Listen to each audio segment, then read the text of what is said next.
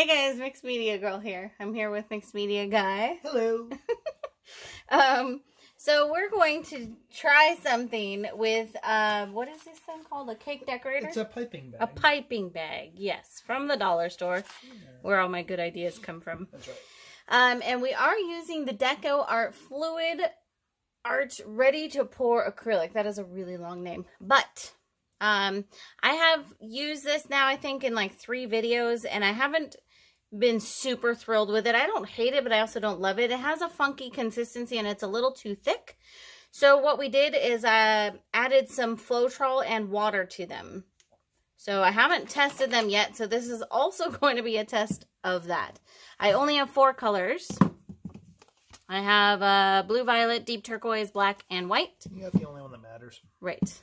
So Mixed Media Guy is going to fill up the piping bag while I plug up the hole.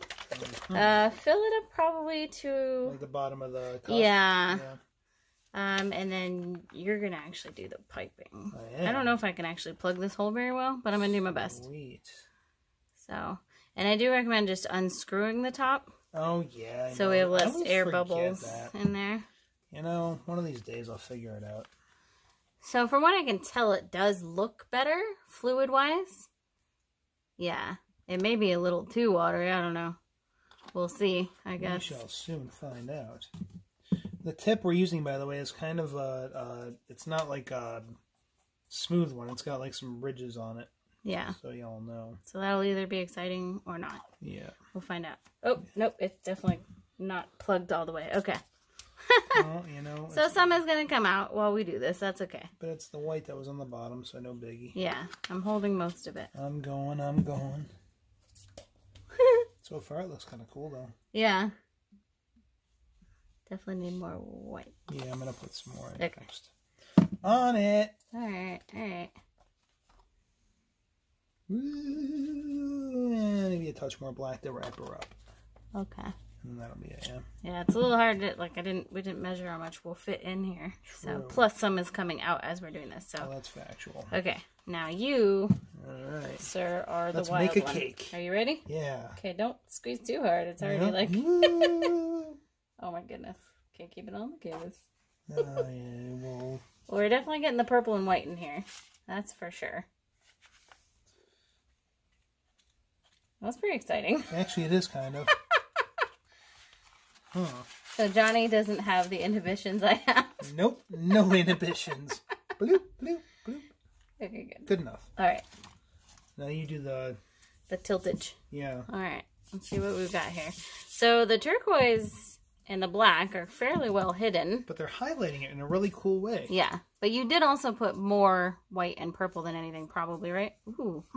More purple for sure, but I mean, I did put a fair amount of the turquoise in it. Yeah, it's coming out. And the black, I'm surprised because it usually overtakes, but it's not, which is kind of nice, actually. But it's giving it a nice, like, would that be a tint or a shadowing or a, what's the word I'm looking for? Contrast? A pop? I don't know, a pop of something, yeah. It's like a low light.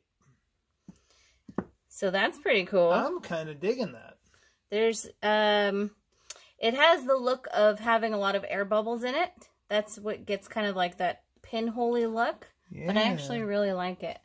Me so, too. And the consistency seems good. Because why I added the Floetrol in the water in the first place, which is probably why it has so many air bubbles, because we just shook it all up, is because it had kind of a gloopy consistency. Like pudding, you know? Yeah. Anyways, let's let this sit here for a little while. We'll see if anything else develops as these air bubbles pop and stuff, and then we'll come back for a close-up. All right, we're back. So some little pinholes in here as the air bubbles are popping. I'm going to do a quick close-up, and then I'm actually going to wait until tomorrow and see how it looks then and show you guys. Because I have a feeling that this might change a bit overnight. So let's do our close-up. Okay, lower right-hand corner.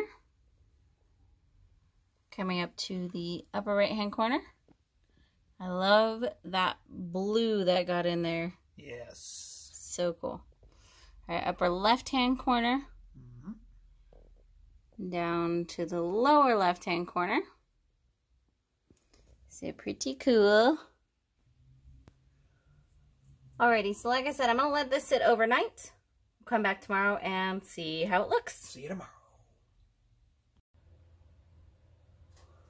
Alright, so we're back. I mean, honestly, not really that much change from yesterday, but a little bit. I like that it's actually staying pretty much as is. I was wondering if it was going to be moving around more cells popping up, but it seems pretty much very similar to yesterday. So I just wanted to show you guys it's definitely not dry yet, but you know, it's dry around the edges and then still wet in the middle. I think it came out pretty cool. I will definitely be doing more videos with the icing thing, because I think I would like to try it without so many air bubbles in the paint. And I think that the paint worked better watered down like it is. I don't know how much Floetrol and water I added, unfortunately.